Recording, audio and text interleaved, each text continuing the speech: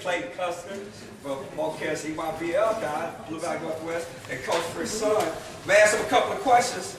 Clayton, this summer you had your hands full. You went through the Nike League. You played some of the toughest son of a bucks in the country, and now you come back to Missouri and Kansas City. You play ball.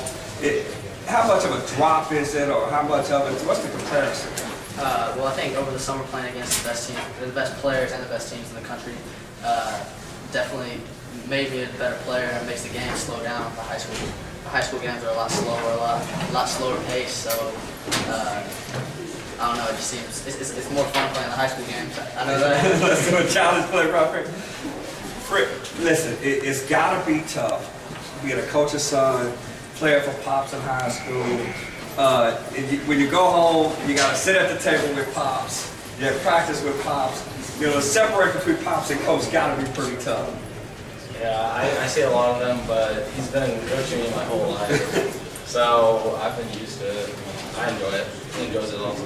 So does he make you sit down and look at tape at home at night? No, he does not.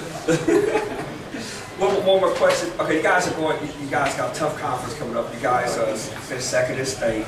You guys have a bullseye on your back. You know.